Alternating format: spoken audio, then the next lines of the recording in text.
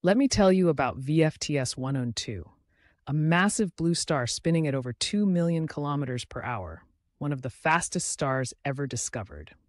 This cosmic marvel is located about 160,000 light years away in the stunning Tarantula Nebula, nestled within the Large Magellanic Cloud, which is like a little neighbor galaxy to our Milky Way.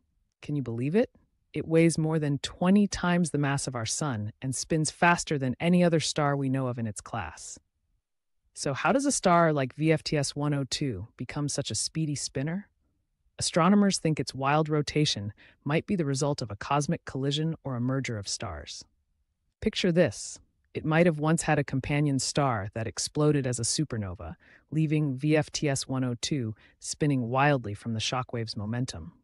This kind of star seriously challenges what we know about stellar physics.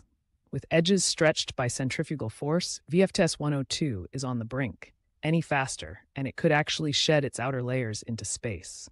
So, next time your day feels like it's spinning out of control, just remember VFTS 102, the star that spins faster than imagination itself.